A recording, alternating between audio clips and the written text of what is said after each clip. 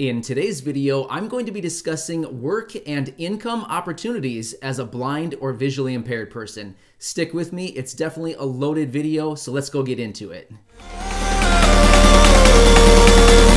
reach for the stars, 'cause we're aiming high. Hey everyone, this is Matt. Welcome back to another Blind to Billionaire video. In today's video, I'm going to be discussing some work and income opportunities as a blind or visually impaired person. But hey, before we get into it, I have a quick announcement. A few weeks ago, I announced the winner of the handheld magnifier, and too bad for that person's luck, Jane E. Sorry, but your time has expired. She did not claim the prize, so be sure you stick around to the end of this video and I will be announcing the secondary winner that we chose that day. So, sorry Jane. Anyway, let's get into the video. So what are some income opportunities or work opportunities if you are someone who is blind or visually impaired? So I know this is a huge topic because there's a lot of people out there that say, you know, I have really limited vision, I have no vision, what can I do? I mean, it's a question that all of us have. I've produced a video like this, I don't know when, I'm just gonna say maybe like a year ago, maybe like a year and a half ago. I produced a video like this and it still produces a lot of comments. And so yeah, I wanted to give you an updated version of this video with some new ideas and concepts. So how would I approach this question of what can I do for work or for income as a blind or visually impaired person? So rather than asking or saying the questions or the statements of what can I do or I don't know what I can do or what can I do, my question would be, I would change it around and ask myself the question, what can I do? Or what am I good at? Now, whether you're blind or visually impaired, it doesn't really matter. I guarantee you every single person watching this video is good at something. Like you're very good at something. I don't know what that is. It's going to be different for all of us, but I guarantee you you're very knowledgeable, you're passionate, and you're good at something. It doesn't really matter. So what my question or my statement to you would be, explore those options. Maybe if it would help you, sit down with maybe like pen and paper if you are still able to see with some residual vision, or figure out some way that you can take some notes. Maybe it's in your phone or, you know, whatever works for you. And ask yourself that question, what can I do? And what am I good at? Like, what am I passionate about? And I'll get into more of that here in just a little while, but just right off the top of your head, just start writing right away. Don't sit and think about it. Just the first ideas that come to mind, write it down. It doesn't matter what it is, just write it down. And then you can revisit this and explore a little bit deeper. But when you make this list, whatever comes to mind initially right away are, you know, whatever you're good at. I mean, those are like the top ideas in your mind. Now, if you dig a little bit deeper on each of those ideas, you can really explore and think, now, how can I monetize this idea?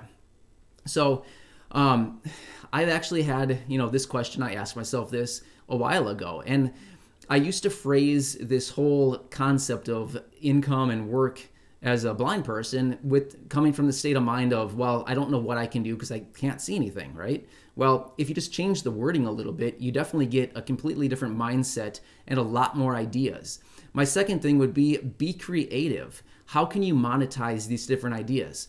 Let me give you a couple examples of people that I know that could definitely monetize what they're currently doing, but I don't know if they are monetizing, but they certainly could be. And it's some of you right here on this channel. So I have a couple examples of people here, and who knows, maybe I'll give you guys $1 million idea.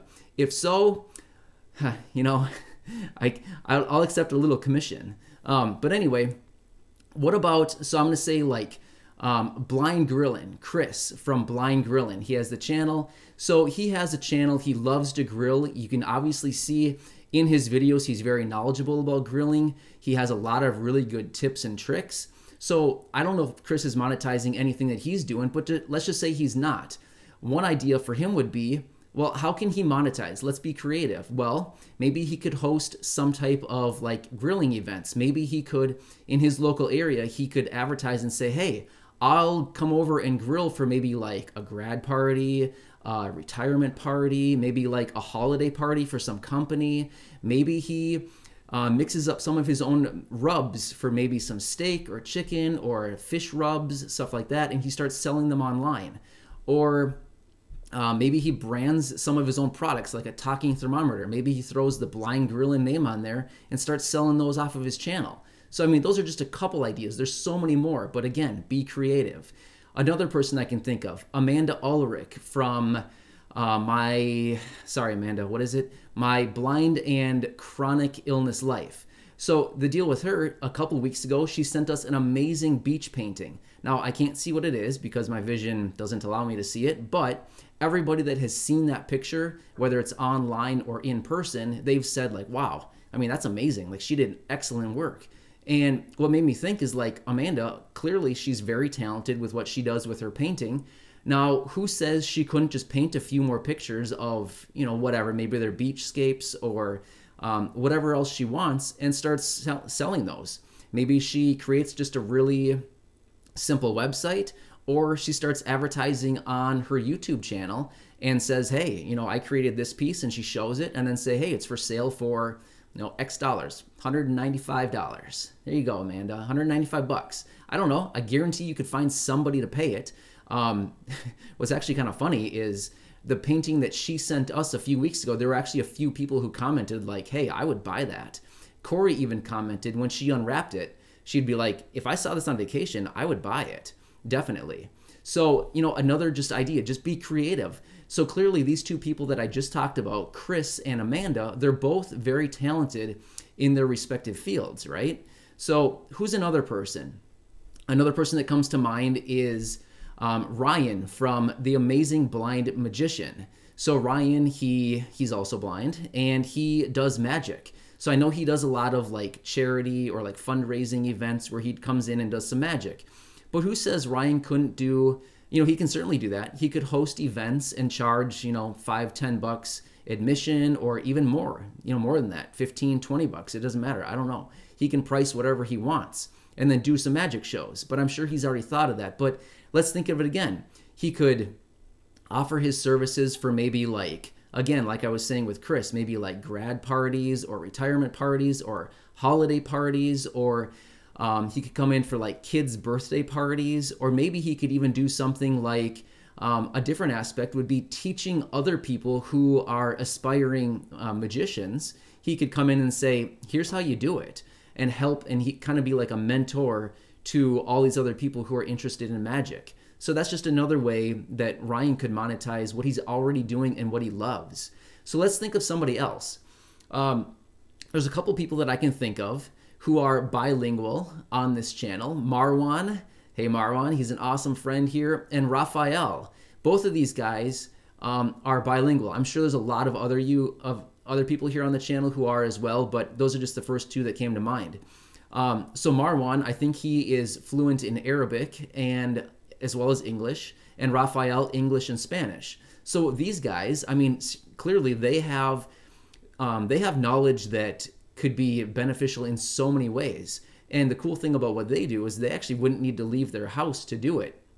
There's actually different websites or apps where these guys could go on there and actually do some translating, like over the phone or by computer or whatever, in their different languages, and help out that way. So that's just another way that these guys would have income opportunities, and they could maybe just bring in some extra income or salary on the side. So I feel like these are some great ideas. And like I've been saying, just be creative. Keep asking yourself, what can I do? What am I good at? What am I passionate about? You're probably already doing something that could potentially bring in income. You just need to figure out, like, how can I monetize this? And you might even think like, oh, nobody wants this. Nobody wants this service. Nobody wants this product. I would totally disagree. My belief is there is a buyer for everything. It doesn't matter what you have, there is a buyer. You just need to find the buyer. Sometimes it's easy, sometimes it's hard, but there is a buyer, and you just need to find the right price point. My theory is always start high, you can always go low, right? If you're low and somebody comes in and you're really low, well, you can't really jack the price once somebody's there. But if you start high, you can work your way lower, and you can always have some room for negotiation too. Now you're probably wondering, like, what do I do for income? What do I do for like a job, my income, whatever? So I'll be completely transparent with you. I do not work a traditional job. I haven't in 11 years. The last time I actually had a job was 11 years ago. I think that's right. Yeah, 11 years ago or something like that. But since then, I'm one of these people that I'm always like hustling around. If you ever ask anybody that knows me, they're like, Matt's crazy, because I am. I look for opportunity in everything. I'm always being creative. I look at everything as an opportunity. How can I monetize this? I don't care what it is. I look at it from the aspect of how can I turn that into cash, right? And that's just how I'm programmed. I've been that way since I was a little kid, and I'd be willing to bet I'm going to be that way my whole life, because that's just how I think. And so anyway, getting into it, what do I do for income and to help contribute? So what do I do? Well, I actually wear many different hats. So Corey and I, we actually own a few rental properties, which I love. I love finance. I love real estate. And it's just something we did. We bought a few rental properties. We have them rented out. We have incredible tenants. We love the people that live in our properties. And every month we get checks in our mailbox. And it's just awesome. And those tenants will contact me every so often and say, hey, you know, my fridge is making some noise. Will you come and check it out? Or, hey, the toilet keeps running. Will you come and fix it for me? And of course, it's my duty to go over there and fix it promptly. That's my commitment to them. And that's what I do. So that's one thing that I do. What else do I do? A few years ago, I just stumbled onto this. And again, using my creative mindset, I turned it into a pretty, a little business venture that has actually kept me very busy. So a few years ago, I had an aunt and uncle who moved back to Minnesota here after living out of the state for a few years. They bought a house, and it had some, old kind of gross carpet in it, and they wanted it ripped out because they were going to replace it. And so they went to Home Depot, they got a bid for the new carpet and the tear out. And then they came, we were just talking about it, and they said it's X dollars to get this carpet torn out. And I said, hey, I'll do it for 75% of that. And they're like, heck yeah, save us a couple $100, we'll do it. So I went in and I just tore all this carpet in their house, cut it into sections, rolled it up, carried it out to the truck, and took it away and took it to a recycling place. And then I thought, that wasn't so bad. I could do it without vision. I could just crawl around or walk around, cut the carpet, roll it up, and then just carry it out. So I started advertising. I thought, there's probably demand for this. Let's just see. You never know until you try. Remember that too. You never know until you try. Going back to my concept of be creative, and there's a buyer for everything. Okay, so keep that in mind. So I started advertising on Craigslist, because why not? It's just a free marketplace where you can reach a lot of people. I advertised on Craigslist, and before long, it wasn't very long at all, I had someone text me and said, hey, I have some carpet in my basement I need torn out. You want to do it? And it happened to be like 2 miles from my parents' house. And I thought, sure, I'll do that. So we went over there, my dad and I, one evening, and the lady came in and she said, this is what I need taken care of. So we went down, tore it out, and she paid us, and I was like, sweet, that was awesome.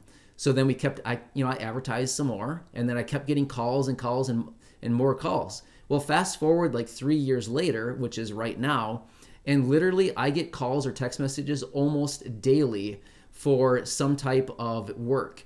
So we've actually expanded our work for not only carpet, but other flooring, tile, pergola, plank. We do a lot of that, a lot of carpet. We also expanded our services to demolition services. So now in the last 12 months or so, we've actually hooked up with quite a few different contractors, and we've been doing some massive projects for them. So we've been like super busy lately. My dad's actually out of town right now. He's the guy that does it with me, my dad and I. But speaking of this, tomorrow my mom is actually helping me. We're going to tear out 2,200 square feet of carpet in a house tomorrow. So I mean, that's just one job. We did another job yesterday, and my dad and I, we do a lot of demo work. I mean, we've done a ton of bathroom demo, kitchen demo, basically you name it, we've done it. And it's really interesting to see the progression of just a simple idea 3 years ago of trying to make a few $100 from my aunt and uncle who were going to pay Home Depot. And I said, hey, I'll do it. And they hired me to do it. Turned into a creative idea where my dad and I are keeping really busy doing this demolition and flooring removal stuff. Now, don't get me wrong. This is not something that I want to do the rest of my life forever. Certainly not. I've actually thought about, I don't really want to do this anymore, simply because it's kind of hard on my body. Like my knees hurt. But I thought for now, it's like, it's certainly keeping us very busy. My dad's retired. He retired, I think 4 years ago, 5 years ago, he retired. And it's a nice way for me to give my dad something to do as well. It's a fun way for the two of us to go out, spend 3, 4, 5 hours in a single day, and make some pretty good money in the process. So again, I know I've said this like 10 times now, but be creative with what you can do. Ask yourself, what can I do and what am I good at? Like I said before, I guarantee you, you're already good at something. You have knowledge in something. Like the examples that I gave earlier about Chris or Amanda or Ryan or Marwan and Raphael being interpreters. I mean, this is just a couple examples of skills and knowledge that these people already have that they could be getting paid for. You just need to be a little bit creative and figure out, like, how can I monetize this? Continue working on it. Continue to conceive of ideas until you find something that sticks, and then just keep going with it. So what else do we do? Corey and I, well, I can't really take credit for this, but Corey and her sister have a little online business. Both of them are very good and talented with sewing, and they make little handheld items, and they sell them on Etsy.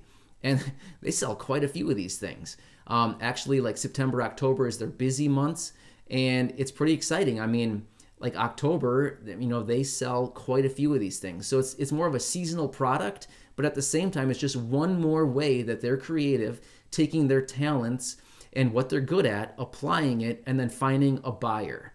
So anyway, these are a few ideas that I wanted to mention in this video about income and work opportunities as a person who is blind or visually impaired. So I know this is kind of a long-winded video, but I just feel like there's so many different options and opportunities out there. You just really need to think about, just change the question. Rather than saying, I've said this a few times now, rather than saying, what can I do? Or not what can I do, but like, I don't know what I can do. You know, I can't really see, I don't know what I can do. You know, change the question. What can I do? What am I good at? And then just write down a list of everything you're good at and just start thinking, how can I monetize this? And just go from there. Anyway, if you have any questions about any of this, I love talking about it. You can probably hear a little bit of the excitement and passion that I have for this. I really love talking about this stuff. It's really interesting to me. I love being creative and just thinking of different ways that, how can I monetize this? Like, how can I turn this into an opportunity? So that's just what I do. I mean, it's something I've always been kind of really good at, I would say. People, this is kind of funny. I probably shouldn't say this, but there's a lot of people who have said to me over the course of my entire life, oh, that Matt, everything he touches turns to gold. And it really is, because I look at it from a different mindset. Now, one other thing I wanted to throw out, these jobs that we do, like these demo jobs, for example, different flooring or things that we demo, for example, if it's in good condition, I'll bring it home, throw it online, and sell it again. I got paid to take it out, and then I'm getting paid again to sell it. So again, a lot of people would just throw this stuff away. I sell it. Why not? Why wouldn't I sell it? For example, in the garage right now, we have a bunch of solid pine doors. I have a guy coming in a couple days to buy them from me. We were just going to throw them away, but I thought, no, I see an opportunity. Somebody wants these. There is a buyer. I guarantee it, because they're in good condition. Why not sell them? So just another cool idea.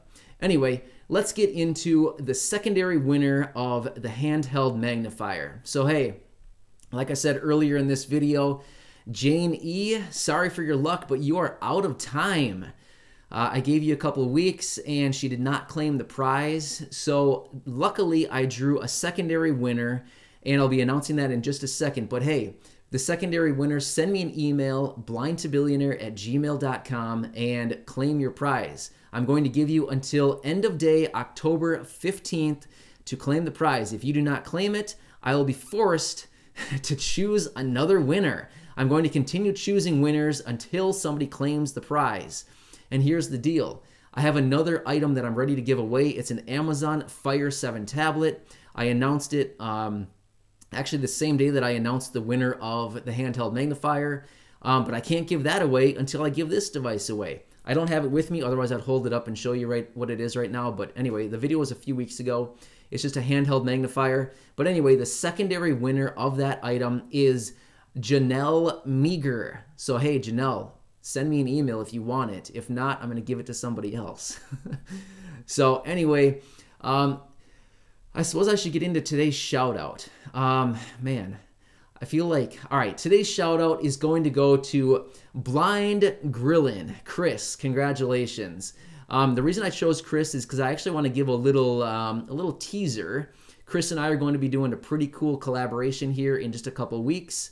I'm not going to give any more details, but you may be able to figure out what it's about. But anyway, I'm excited for that. Stay tuned. It's going to be in probably a couple weeks from now, but we're working on the details. And congratulations, Chris, to the shout out, Blind Grillin', and Janelle Meager, congratulations for the winning of the handheld magnifier. Be sure to send me an email if you want it. Otherwise, I hope I gave you some inspiration and some ideas for other income or work opportunities as a blind or visually impaired person. Also, if you have an idea of some kind and you need some help refining it or figuring out like, hey, how can I turn this idea into cash? It's something I'm good at. I just love saying that. If you need help with something like that, feel free. Leave a comment down below and let's brainstorm together. I love it. I would love to be able to help you figure out how you can monetize something. And yeah, if you have any other comments or questions, feel free to stick those down below. And hopefully I'll see you again soon. I really enjoyed making this video. Thanks again, everybody. I'll see you on Monday, maybe a bonus video on Saturday. Thanks again. You can't wait to see me now, 'cause lately you've been feeling down.